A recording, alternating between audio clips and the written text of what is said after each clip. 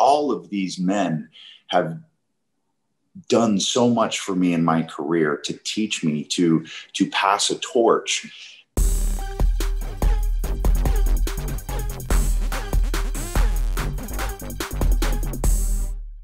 I've been really lucky.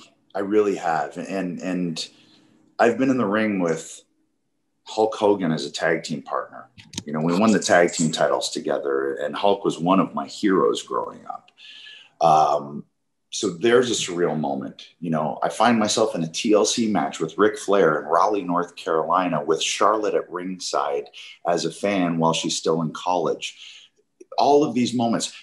I wrestled Jerry Lawler in Memphis, Terry Funk for ECW. I wrestled Rick Martel 7 nights a week for 2 months straight. I've wrestled Bad News Brown. Like, all of these men have done so much for me in my career to teach me to pass a torch. And I'm so lucky to have had all of those opportunities. And I can't narrow it down to one, because I'm face to face with Shawn Michaels at the Royal Rumble or in a street fight, and I'm facing The Undertaker at WrestleMania in the main event.